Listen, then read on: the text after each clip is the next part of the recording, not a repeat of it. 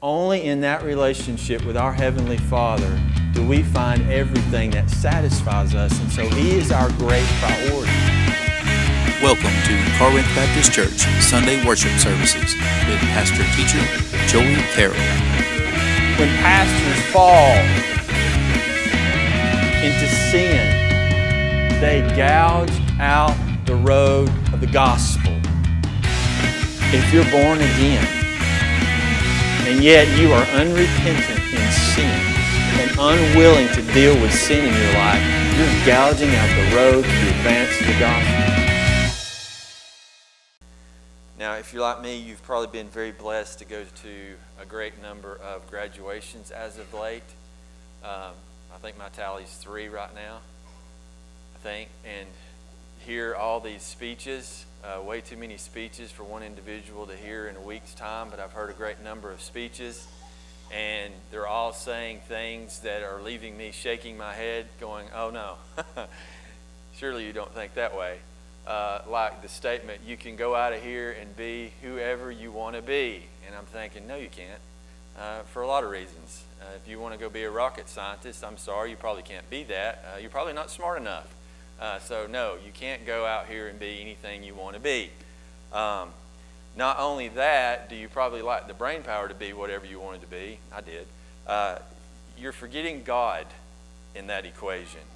And ultimately, you're going to be exactly who God wants you to be if you're a child of God. The thought of a preacher made my skin crawl up until about, 7 years ago. That was the last thing on my list. But today it brings me the greatest joy and the pleasure to be a shepherd of the flock of God. So that statement, you get to be whoever you want to be, that's a lie. It comes from the world and probably your mom. It's not true. Don't believe it, okay? Steer your kids toward the idea you can be exactly who God created you to be if you will walk faithfully and follow Him. That's a better statement.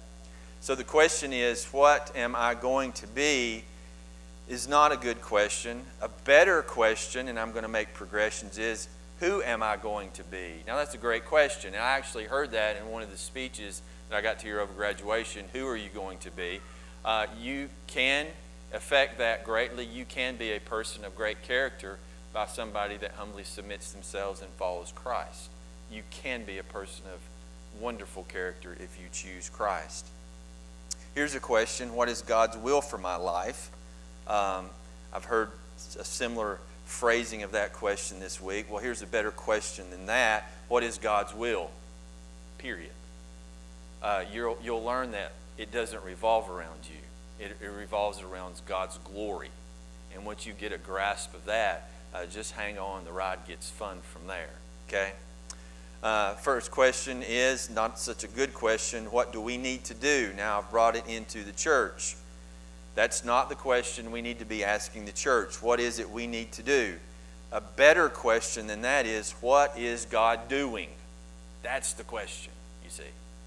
That's the question we constantly need to be asking ourselves as elders, as deacons, as Sunday school teachers, and as people all across the body. What is God doing? And of course, once we discover what God is doing, then we already know what we need to be doing, right? And when you think about this, I'm getting way ahead about what God is doing in our midst. I mean, you just think about the people who are actively involved in children's lives in some capacity right now. In fact, just kind of, I realize everybody's going on vacation, but if you're just actively involved in children in a significant way, just stand up real quick. Go ahead, it's okay. Just stand up. No, just children in general. You're just actively involved in the lives of kids. Emma, you should be standing. I know.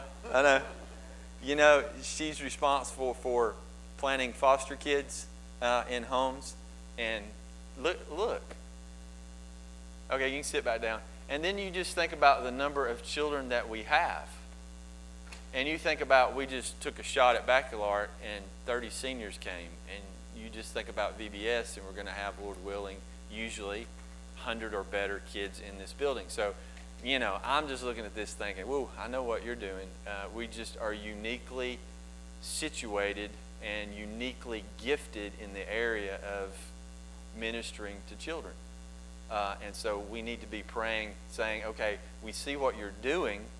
Now what do we need to be doing to follow in what you're already doing? Because it's God who's doing, it's God who is leading, it's God who is speaking. And you say, well, how is God speaking? Well, let me give you three primary ways. Number one, He speaks to us through His Word. Okay? Number two, He speaks to us through the giftings of the people. Most of y'all just stood up. And so through the unique gifting, and think about how many people are not here this morning and how few people we are, and percentage-wise, think about the number of people that we have who are just specifically gifted and are working with kids right now. So you look at the giftings because God is building this body, right? And so He's putting people in particular places within this body who He's uniquely created and gifted in specific ways to do what He's going to do. And we're always trying to catch up. But that's one of the things that you're looked at. Well, what do you got to work with? Because all of y'all are like a little present that's yet to be unwrapped on Christmas morning to use your gift for God's glory. Okay? Next thing is God speaks to us through God-ordained circumstances.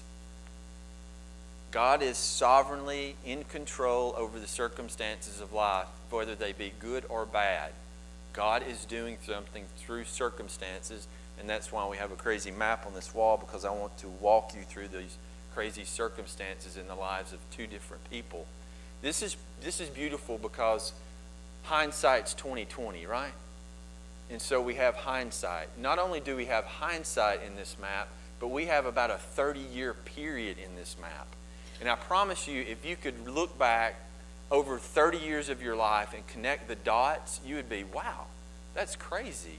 What God is doing in moving me, in positioning me, in placing me in certain circumstances and situations. God is at work in your life. What are you doing here? I don't know, but I can't wait to see. God is doing something in your life, okay? And so that's kind of what I want to show you this morning. Now, if you'll remember, Paul gets back in Acts 15 from his first missionary trip, and we're just going to talk. There's a problem. They're trying to add something to the gospel in Acts 15. The Jews are saying, not only do you have to believe upon the name of Christ, but you also have to be circumcised.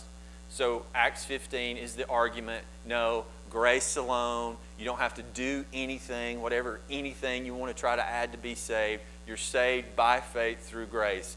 Faith alone, grace alone, that's period, that's Acts 15. Now, Paul's excited because they win the debate. The church moves forward with grace and faith alone. And so they start to head out on their second missionary journey, but then a fight occurs, a sovereign fight between Barnabas and Paul, probably more like Paul's fault because Barnabas is the kind of guy that doesn't like to argue with anybody. They argue over John Mark, Barnabas' cousin.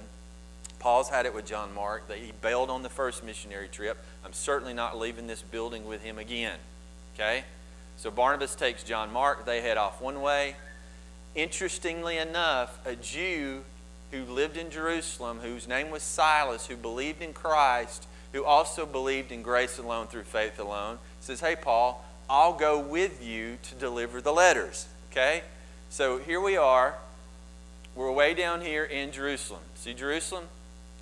So once they get the letter that is grace alone through faith alone, Paul and Silas take off and they go up here to Antioch. Antioch, we know from the New Testament, is the missional-minded church. They're the ones that really bought into this. We've got to take the gospel to the nations. They sent Paul and Barnabas first. Now they're going to send Paul and Silas, this new missionary plant guy, out on the second missionary journey. So they take off and they follow not the yellow brick road. That's like the third missionary journey. They're following the purple brick road. And they get right here, okay, to Derbe and Lystra. I'm going to back out. See that? Derbe and Lystra. Now, in Derbe and Lystra, on the purple brick road, they pick up a very young man who's going to change the course of Christianity as well. In fact, you'll get 2 books written to him by the Apostle Paul. And what was that young man's name? Timothy. So Timothy gets added to the mix. And so Silas and Timothy, or Paul, Silas, and Timothy take off Now, I want to show you three regions, all right? So we got the region of Asia. Let me back out. You see that? We got the region of Asia. We got the region of Bithynia. See that? It's up north. We got the region of Macedonia. That's not here. And then we've got the region of Achaia. Okay? Think four. We're primarily talking about four regions. You've got three men. Luke gets added. I'll show you where he primarily gets added. But in Acts chapter 16, they leave here, Lystra.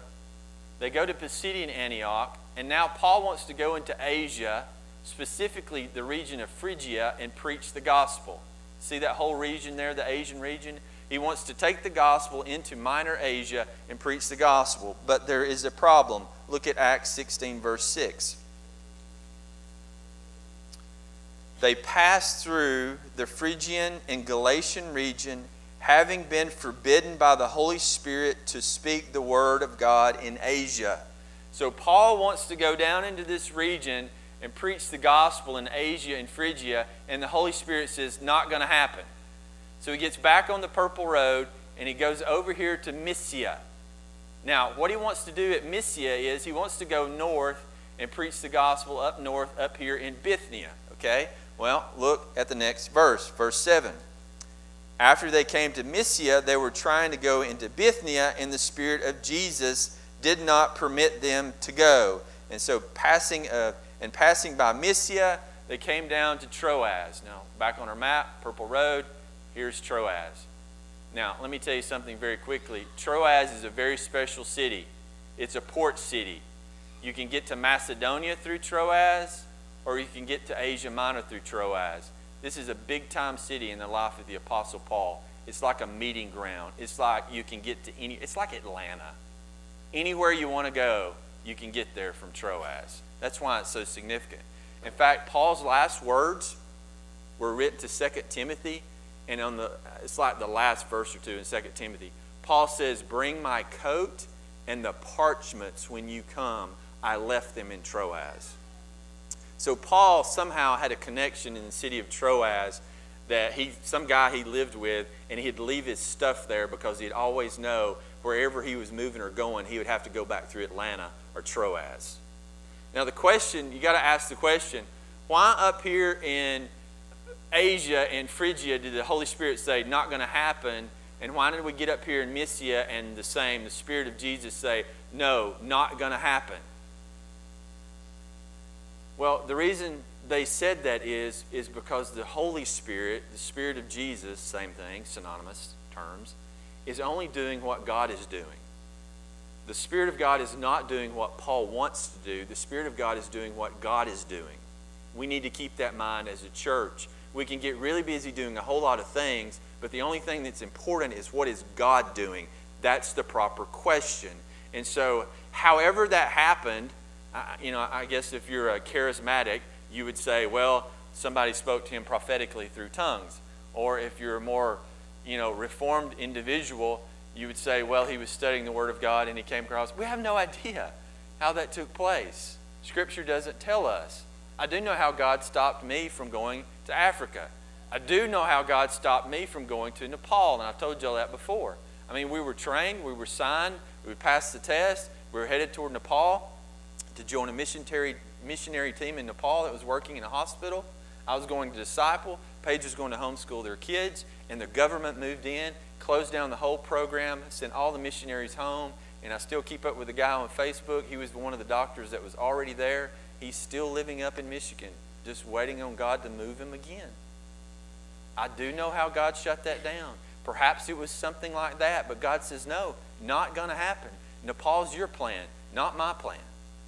My plan is to get Joey to Corinth Baptist Church in Macedonia, Alabama, not Nepal. Okay? I just had to figure this out.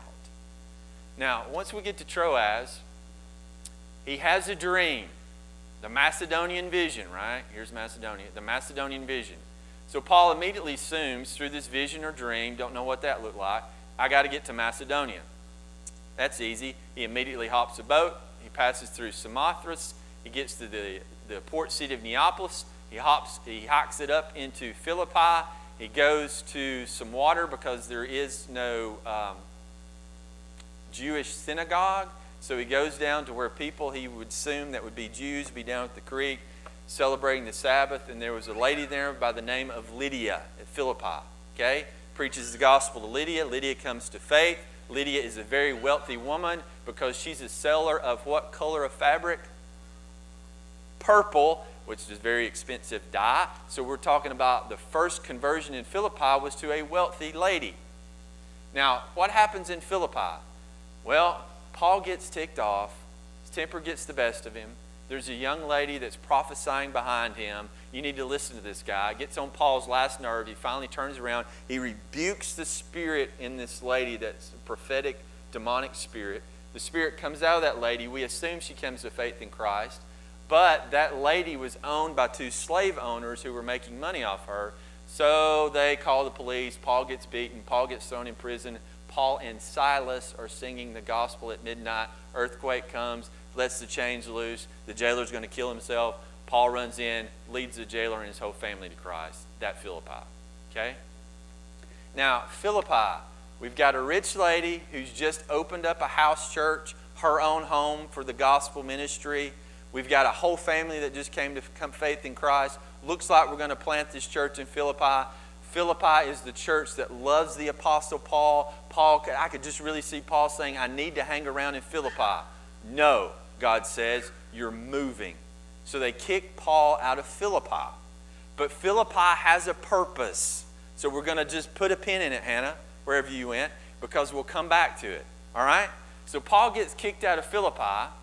He doesn't preach the gospel in Apollonia or Amphipolis, but he preaches the gospel in Thessalonica. Now, if you got your Bibles, turn over now to Acts 17. And let me read just a little bit to you. Verse 1. Now, when they had traveled through Amphipolis and Apollonia, they came to Thessalonica, where there was a synagogue. According to Paul's custom, he went in, and for 3 Sabbaths he reasoned from the Scriptures, explaining and giving evidence that the Christ had to suffer and rise again from the dead, and saying, this Jesus whom I am proclaiming to you is the Christ. Some of them were persuaded and joined Paul and Silas. Look at this. Along with a large number of God-fearing Greeks and a number of the leading women. But the Jews became jealous, and taking some wicked men from the marketplace, formed a mob and set the city in an uproar. And let me sum up the rest of the passages.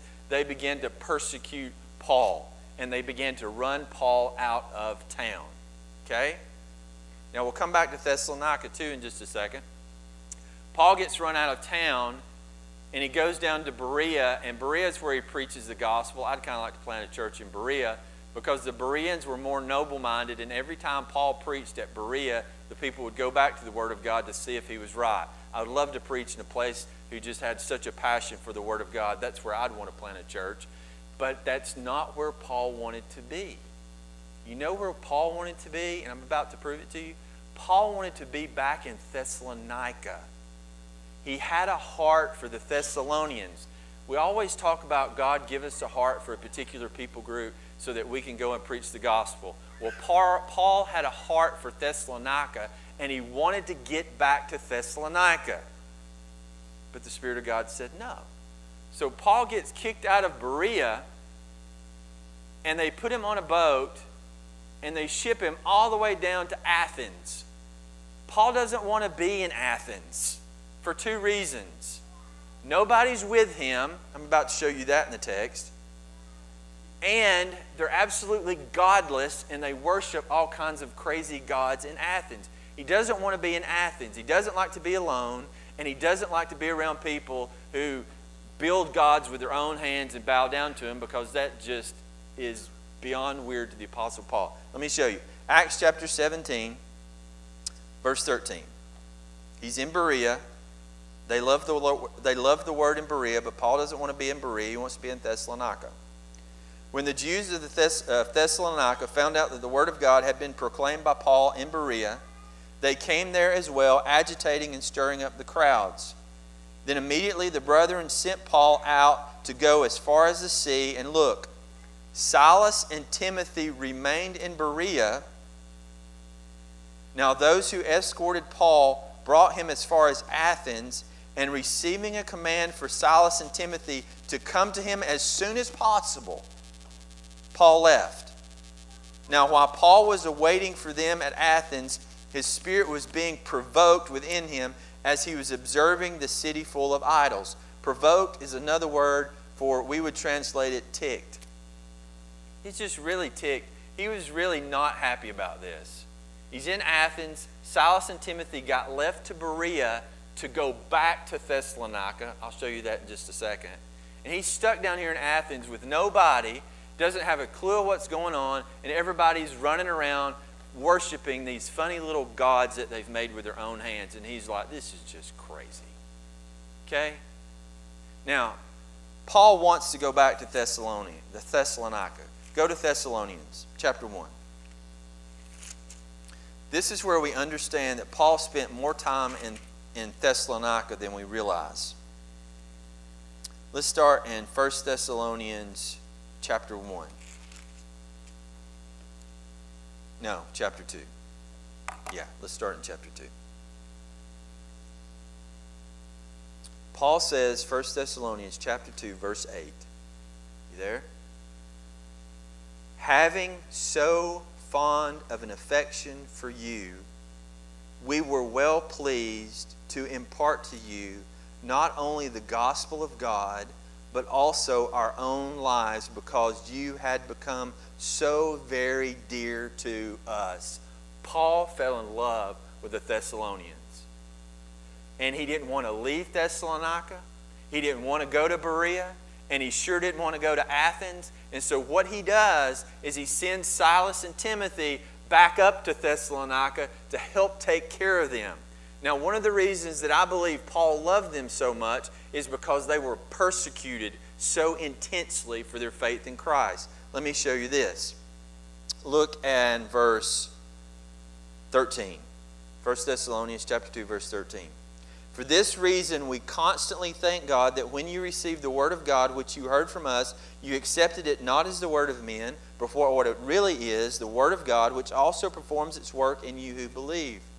For you, brethren, became imitators. Listen, here we go. You became imitators of the church of God in Christ Jesus that are in Judea. I'll explain that in a minute. For you also endured the same sufferings at the hand of your own countrymen, even as they did from the Jews. Now we're all the way back in Acts chapter 2. When Paul preached the gospel, Peter specifically, in Judea, the Jews, some of them converted to Christ. Their own countrymen despised them for coming to faith in Christ. And so countrymen were persecuting countrymen. And for Paul, that was like civil war. That's like, that should not happen. And so the Jews were persecuting the Jews. And Paul was like, this is wrong. Why are you persecuting your own brothers? We've brought the good news of the gospel. Stop killing your brothers. Go forward to Thessalonica. They were, look back up in chapter 1, verse 9. For they themselves report about us what kind of reception we had with you and how you turned to God from idols to serve a living and true God. So what was going on in Thessalonica? They were worshiping false gods. So when the Thessalonians converted to Christ, guess who persecuted the Thessalonians? Their own countrymen that were worshiping false gods.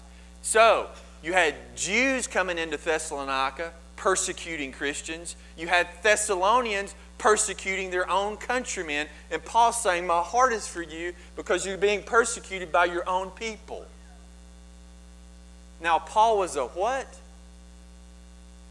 A Jew. When Paul turned to faith in Christ, who kept persecuting Paul? The Jews. Paul had a heart for these people because these people were experiencing the very same thing that he experienced no matter where he went. Every time he ran into a Jew hated Paul because Paul had converted to Christ. And Paul's like, my heart is for you. Bless your heart, your own countrymen. In some cases, your own family is persecuting you because you've decided to love Jesus. And now some of your own families, some of your own co-workers, some of your own friends that used to be with you are now persecuting you. And my heart is for you. Look at verse 15. Not only are you like me, but you're like the Lord. who both killed the Lord Jesus, the Jews, and the prophets, and drove us out. And it reminded me of John chapter 1. He was sent to his own, but his own did not receive him. Right? So even the Lord Jesus was persecuted by his own people. All right? Now, let's get on down. Verse 17. This is how we know he wanted to go back. Brethren, we have been taken away from you for a short while in person, but not in spirit. We were all the more eager with great desire to see your face, for we wanted to come to you, I, Paul, more than once, and yet Satan hindered us. Now, if Paul ever slipped, I might suggest he slipped here. Because I think in his passion for the Thessalonians, he got so emotional he forgot just for a moment about the sovereignty of God.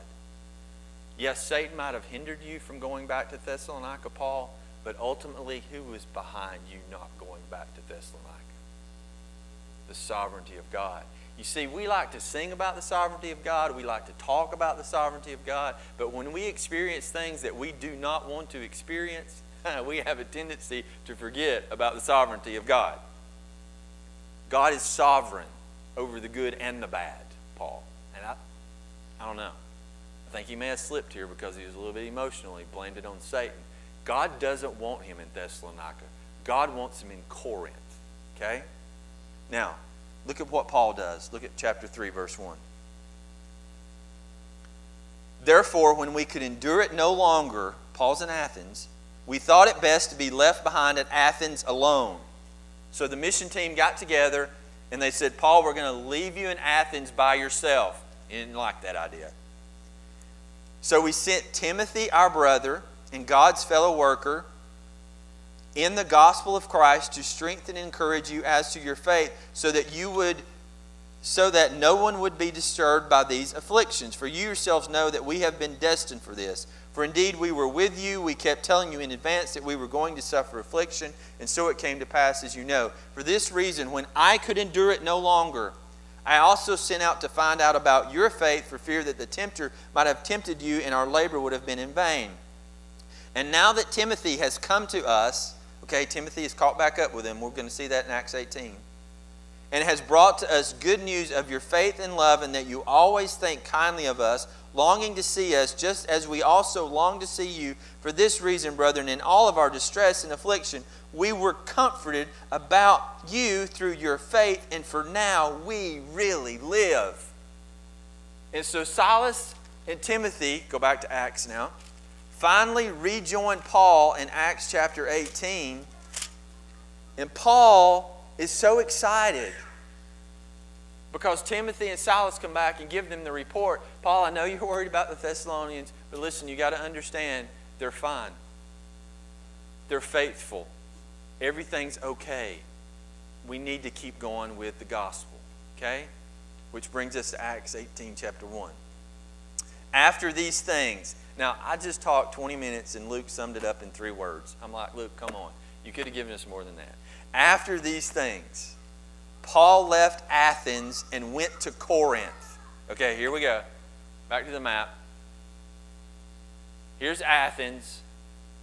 He's going to go due west. I think it was about 50 miles to the capital city of Achaia, to Corinth, to plant a church who winds up being the singular church that gives Paul the most heartache of his entire life. They're always breaking Paul's heart. And I'm sure at some time Paul's like, Lord, let me go back up to Philippi. They love me. And there's a rich lady there who's just paying for everything. And Philippi would be a great church plant.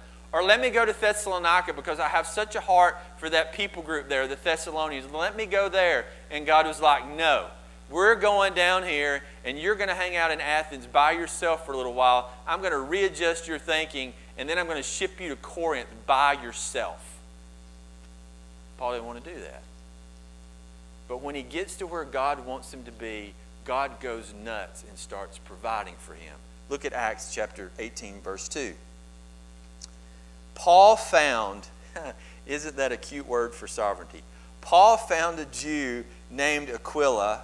I think it's actually pronounced Aquila, but I've always pronounced it Aquila. and a native of Pontus, having recently, more sovereignty, having recently come from Italy with his wife Priscilla, because Emperor Claudius had commanded all the Jews to leave Rome, and he came to them, and because he was of the same trade, he stayed with them, i.e. in their home, and they were working together, for by trade they both were tent makers. Now I want you to catch up. We got another couple. It's not as long as the journey, but we've got Aquila and Priscilla that live in Rome. Okay? Way over here. And remember, Paul is way over here when this whole thing starts. And Aquila and Priscilla are running a tent making business in the capital city of Rome, way over here. Now, Emperor Claudius gets tired, and it's funny, in his history books he wrote Christus. He misspelled Christus, Christ in Latin. He put an E instead of an I. He got fed up with them arguing about some guy named Chrestus who was raised from the dead. Okay? So the Jews up in Rome are arguing with the converts to Christianity over Christus or Christ. Emperor Claudius has had enough of all this infighting in his city, and so he says, all of you Jews have to leave. So he literally makes all the Jews, converted or not, leave Rome. I'm up to here with it, with all your arguing. So I've got this young couple, Aquila and Priscilla, who have a business, who are making money, who have a home, who have family, who have friends, and Emperor of Rome says, leave. You just grasp the weight of that for just a second. If you think God's concerned about where you've built a house and planted roots, He's not concerned about that. Because the only thing He's concerned about doing is what He's doing, not what you're doing. So let me just pause right here and let me warn you, don't plant your roots too deep. Don't dig your foundation so deep. You might be leaving. They left everything. And it's not like they got to drop a sign in the yard and put up house for sale. They left everything and they lost everything. Okay? So here they go. They're in Rome. They have to leave.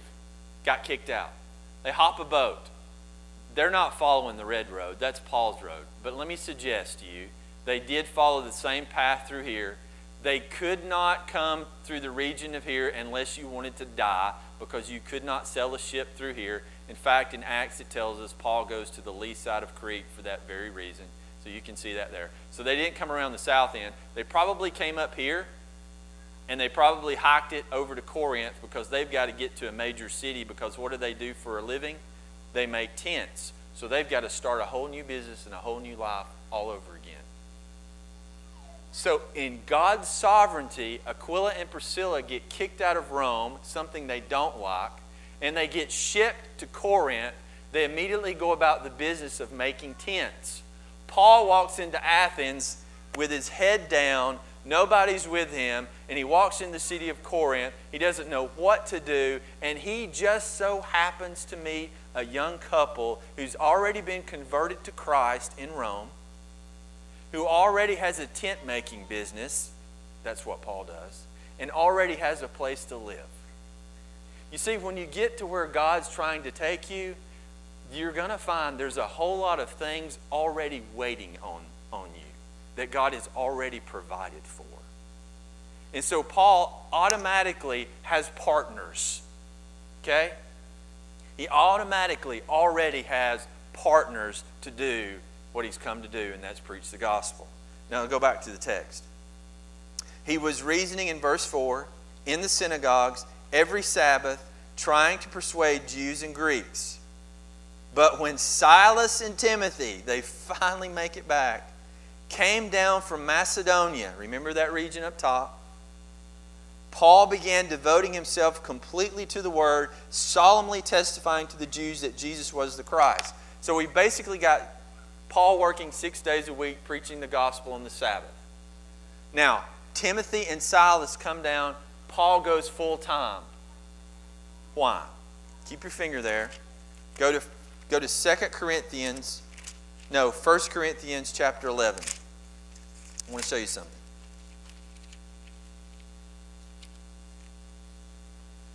thinking it's 2 Corinthians. I'm thinking that's not right, so just hold on just a second. I'm right. 2 Corinthians.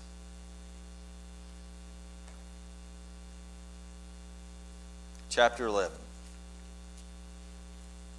Now keep in mind, Paul's in Corinth. Now he's writing this letter after the fact. Look at 2 Corinthians chapter 11. Look at verse 7.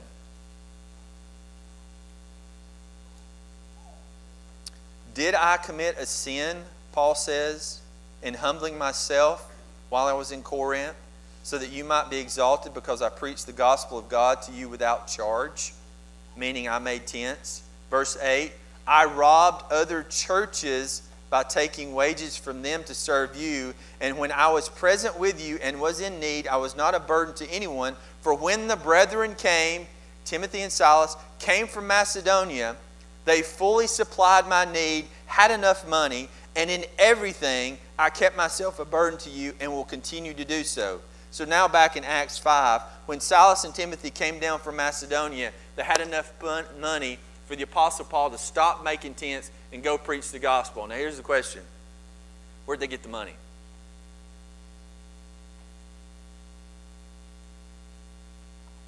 Where'd they get the money? Remember that rich lady in Philippi? That's where they got the money. Why did Paul stop off at Philippi to preach the gospel and plant a church? Because there was a rich lady there named Lydia who was going to help fund the rest of his mission efforts in Macedonia and Achaia. In fact, if you want to keep your finger in Acts 18 and go to Philippians, go to the last chapter of Philippians. Galatians, Ephesians, Philippians, chapter 4. Look at verse 15.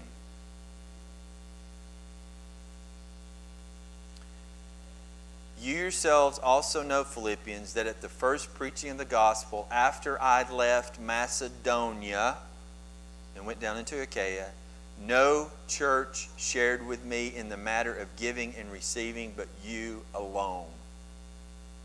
You see, Paul finally got down to Corinth, and he's having to work because he's run out of money and he's in need. And then all of a sudden, Timothy and Silas, who he told them to go back up into Thessalonica, somehow got hooked up back up with the church at Philippi, and that church loaded them up and sent them back to Paul, and now Paul's got enough money to continue doing the mission. See, there's reasons for things, and we get so frustrated because this didn't work and that didn't work, and why was I only here a short time, and why am I here now? And the whole thing is God's like going, just keep quiet. I'm doing something. And you won't figure it out till probably like 20 years from now. But if you'll just close your mouth, I've got this. All right? And I'm thinking about the people that have moved in. You know, why are you here this morning, Nathan? Don't know. Probably have a better idea 10 years from now. And you know, how long are you and Wallace going to be here? Don't know. 10 years from now, you'll know more. Sarah? How long are you going to be? 25, I think 25 more years you'll be here, and then you'll be gone. And it'll make more sense to you. What am I doing here? 5.5 years now. I have no plans to leave whatsoever. But if I get kicked out, I'll have to. What was I doing here? I'll know a lot more about that in 10 years. Why'd you move to Section? We're going to find out. God's sovereign. And it's going to be good. Why'd y'all adopt a little girl? Don't know yet. We're going to find out a lot as she grows up. That's how God speaks, and that's how God works, and that's what God's doing. We can rest in the sovereignty of God. Now let's keep going. I know it's getting late, but let's keep going. This gets even better. Verse 5, but when Silas and Timothy came down from Macedonia, Paul began devoting himself completely to the word, solemnly testifying to the Jews that Jesus was the Christ. Verse 6, but when they resisted and blasphemed, he shook out his garments. He said to them, your blood be on your own hands. I am clean. From now on, I'll go to the Gentiles. Then he left there and he went to the house of a man named Titius Justus, a worshiper of God, whose house was next to the synagogue. Now get this. Paul goes to the synagogue. He preaches the gospel. They kick him out. He quotes a passage from Ezekiel 33, which basically says, your blood's on your own hands now. I preach the gospel to you. Right next door to the synagogue is a man who converts to Christianity, and we have a church plant, a house plant, next door to the synagogue. That did not sit well. They're holding church next door. Okay? Now let's keep going. Look at verse 8. Crispus, the leader of the synagogue, believed in the Lord with all of his household, and now many, the door gets kicked open, of the Corinthians, when they heard, were believing and being baptized. So, synagogue's next door. Crispus hears the gospel. He converts. He goes to the church right next door. That's a Christian church. Now, when the Corinthians figure out their leader at the synagogue converted to Christianity, all of a sudden, God kicks the door open at Corinth, and all kinds of people are coming to faith in Christ. Now, when all kinds of people start coming to faith in Christ, what usually happens to the Apostle Paul? Persecuted, gets kicked out.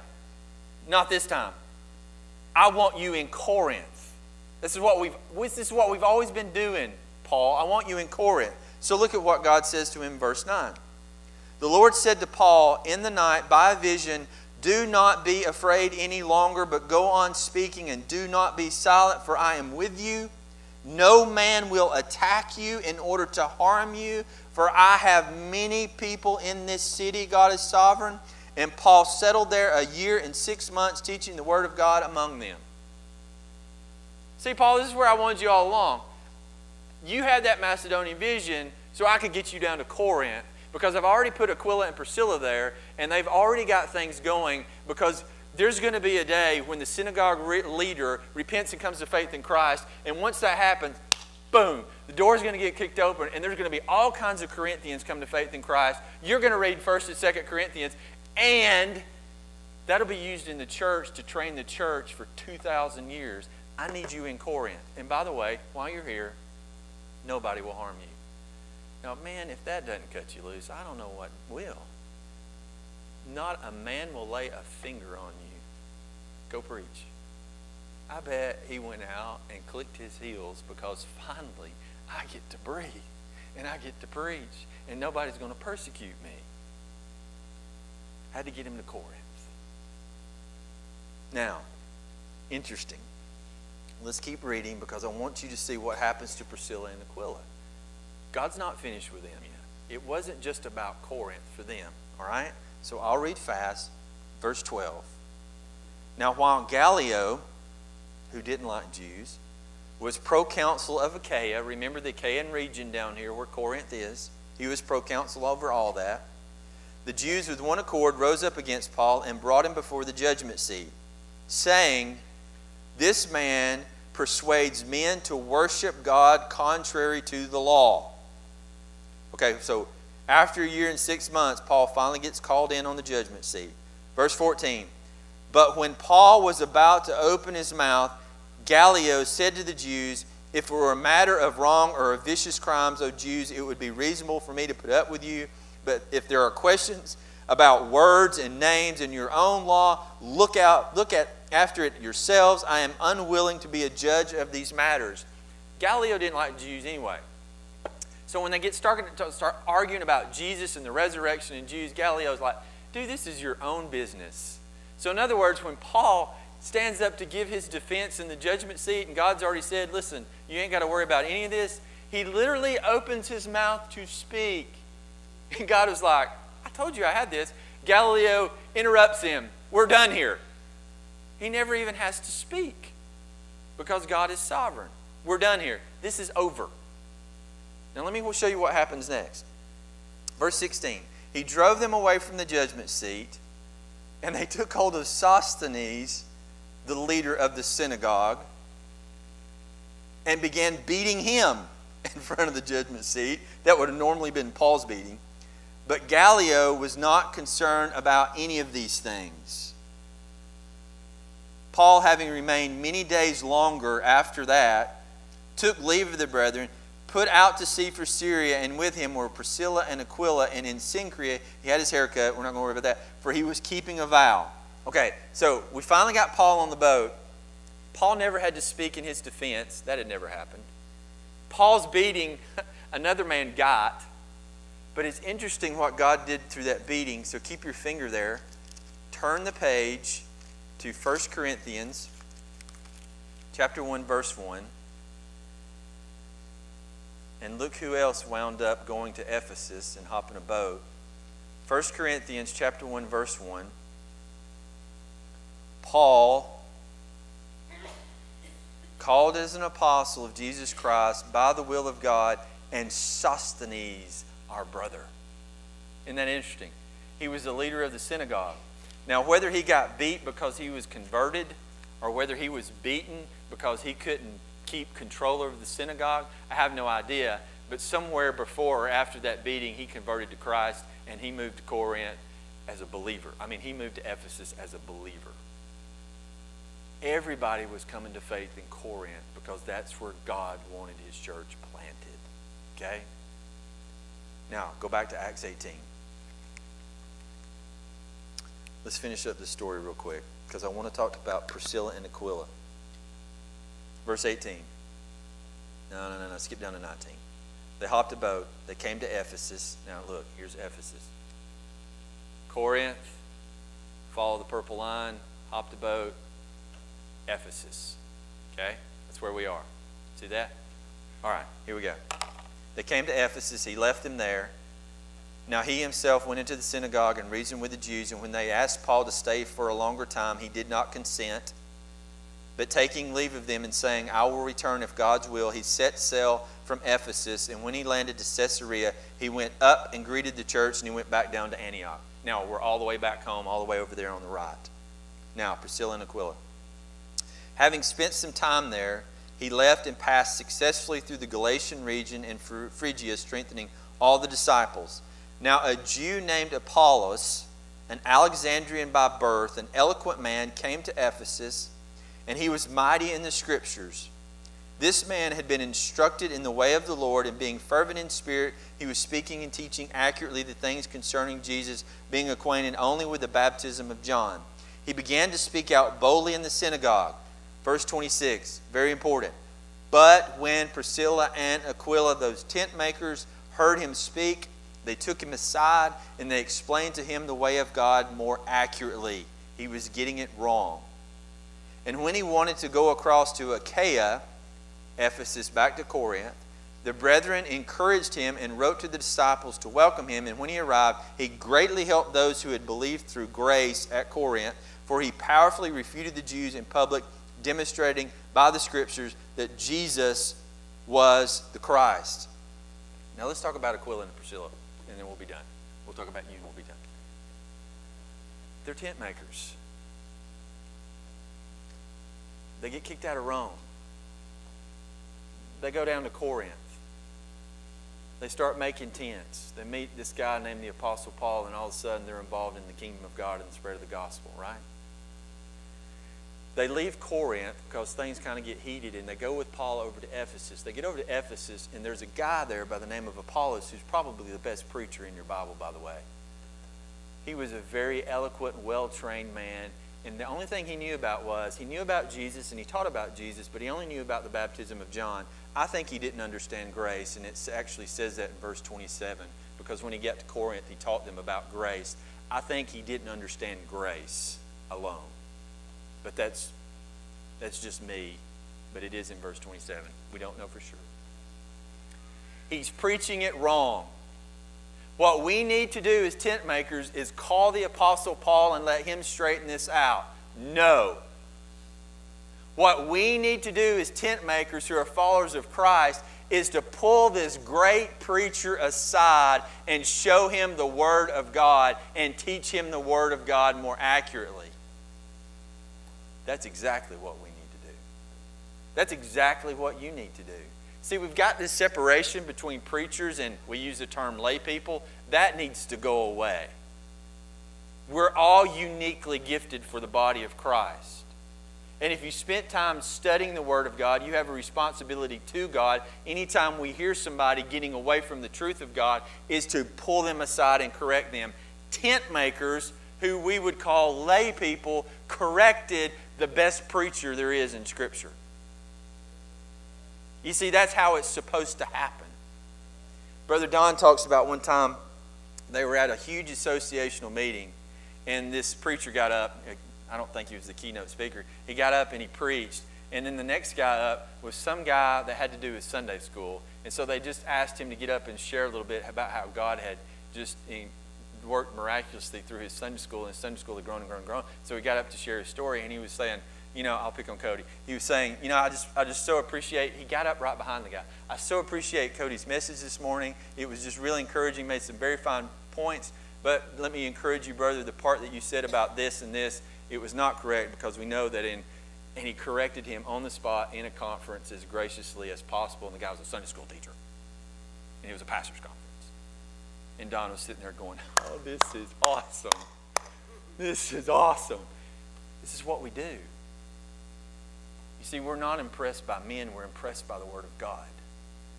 And so that's what Priscilla and Aquila did. Now, let's keep going.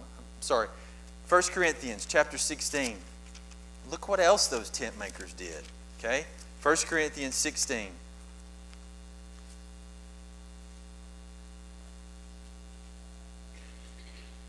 Paul is in Ephesus. He's writing a letter to Corinth. Look what he says in 16 verse 19.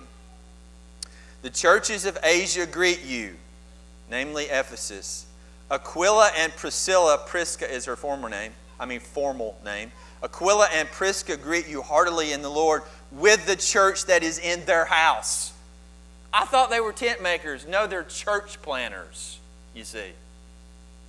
You see, they'll correct the best preacher there is, and then they'll move to Ephesus, start building tents, and plant a church. At some point in their life, they moved back to Rome. Remember where they were originally from? Don't know when that happened, but turn back to Romans. Go to your left. Look at the last chapter of the book of Romans. Look at Romans chapter 16. Now, let me remind you, we've covered like a 30-year span. Okay? These things weren't happening overnight. Look at Romans 16, verse 3. You there? Greet Prisca and Aquila, my fellow workers in Christ Jesus. He's writing a letter to Rome. Who for my life risked their own necks, to whom not only do I give thanks, but also to all the churches of the Gentiles. Also greet the church that is in their house. They moved back to Rome. And when they went back to their tent-making business, what did they do in Rome? They planted a house church. In other words, no matter where they were, they planted a church. And they didn't wait on a preacher to do it. You don't need a preacher to do it. If you've been diligent to study the Word of God, you don't need a preacher to plant a church. You need to get that in your mind. This is not preacher business. It's Christian business. Amen. And you just think about the people that have moved out here. Max and Allison. We should have went to prayer. We might have needed to plant a church in Mississippi. Think about Megan and Noah that are moving out of here, moving to Chattanooga next month. We need to pray about that. We might need to plant a church in Chattanooga. We don't need a preacher. We've got Noah and Megan. You thought about this? I hadn't thought about this till I studied this. We got Andrew and Emily moving to Tuscaloosa. They're looking for a church right now. They might not need to find a church. Corinth might need to plant a church in Tuscaloosa. And if gospel needs to preach anywhere, it needs to be in Tuscaloosa, Alabama. Amen.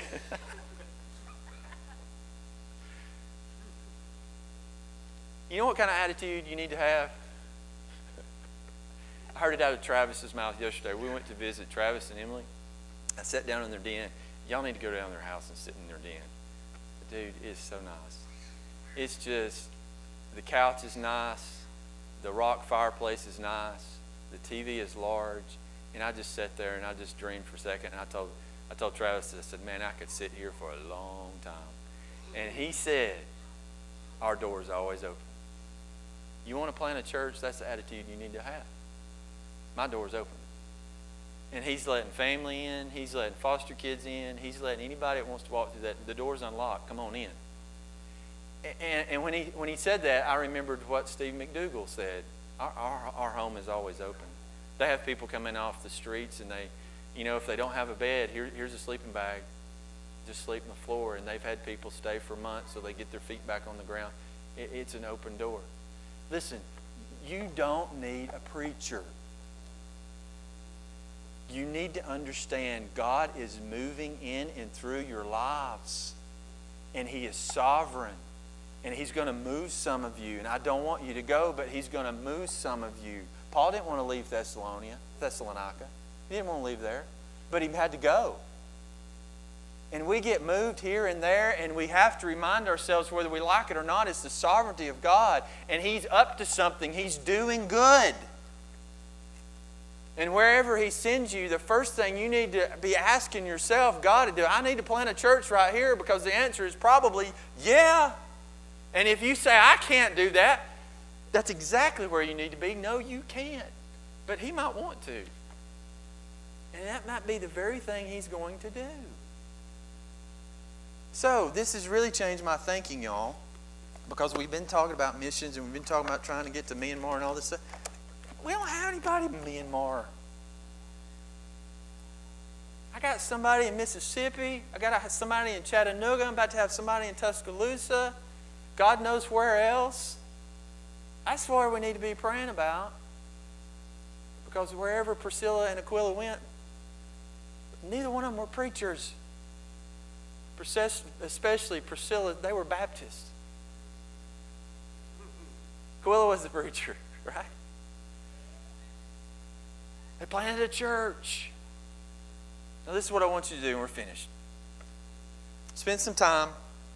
Look back over the last, if you're Eddie, you can look back over the last 70 years of your life.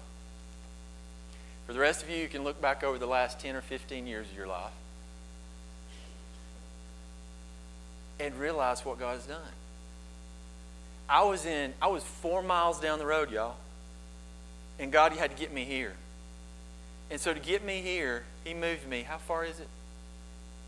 2,600 miles to Portland for 2 years because He wanted to show me how to handle the Word of God. And y'all, I'm talking as soon as the light bulb went on and I understood the sufficiency of Scripture for all things, we were moving back home. So I moved 2,600 miles back to Section, and then the phone rings, and I pastor a church 4 miles down the road. Sovereignty of God. Sovereignty of God. Did I really want to leave Portland? No. We're going back in July just to visit for 2 years. The kids are going, it's Washington, it's Washington. It's 2 weeks. 2 weeks. Did I say 2 years?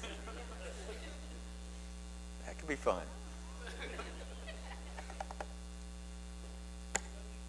Yeah, it would. It would. But you know what? You'd be all right. Because we're in a much different place than we were 5.5 years ago because of the grace of God. You would be all right. That's how God works, man. We can't figure Him out. He's doing what He's doing. In the good and the bad. And every bit of it has purpose. Our only question needs to be, God, what are you doing? And if you lose your job tomorrow and get fired, get in your car and shout, praise God. You're up to something, and I can't wait to see what it is. That's the attitude we need to have.